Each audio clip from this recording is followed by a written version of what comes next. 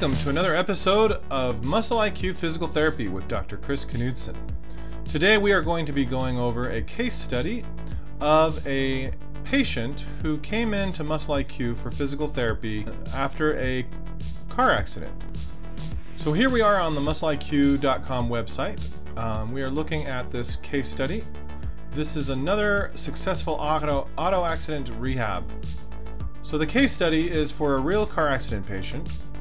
Muscle IQ is the best physical therapy clinic in Orem for fixing motor vehicle accident injuries. The following is a case study of a real patient who came in for physical therapy from Orem. This patient presented to the clinic with neck pain and low back pain after a severe accident. She was experiencing severe pain, a lot of muscle weakness in her muscles, and stiffness in her joints. She was reporting severe disability in her neck and back with her daily activities.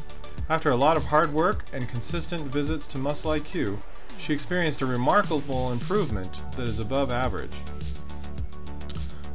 So this first box here shows the scores that she reported at 3 different occasions on back disability, which is the modified Oswestry score, and neck disability, which is the neck disability index score. And on September 23rd, she reported 50% disability in her back and 50% disability in her neck.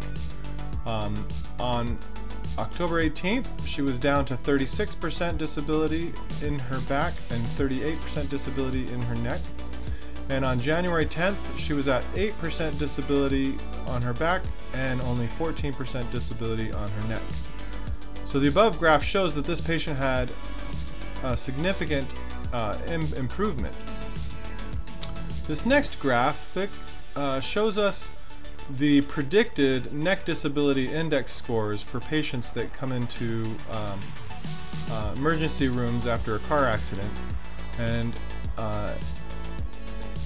the graph shows the average recovery from whiplash after an accident. The worse the disability rating is initially, the harder it is to reach a full recovery. Most people see only a 10 to 15% improvement in function. This patient started out with a 50% disability score, and as per this graph, would have an expected recovery to about 35% disability after 12 months. Instead, by coming to Muscle IQ, she saw a reduction to just 14% disability.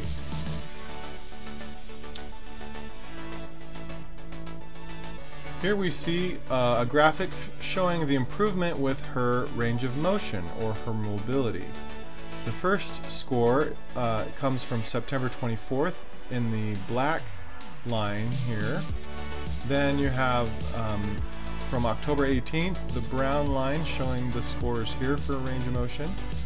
And on January 10th the range of motion in blue showing that she made a full recovery with range of motion. Here we have her strength scores from the same test days, black being the first test, brown being the second test, and blue being the third test at the end of her therapy. This shows a significant improvement.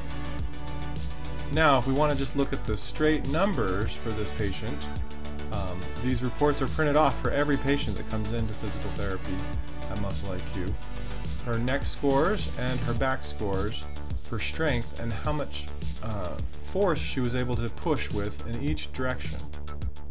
So the 3 graphs above show the improvements this patient made in range of motion and muscle strength from September 24th through January 10th.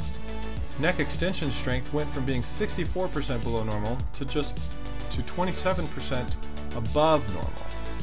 Back extension strength improved by 202%. This is what sets Muscle IQ apart from other physical therapy clinics. We can give you reports that show your progress every step of the way, and we will keep working with you until you reach a full recovery.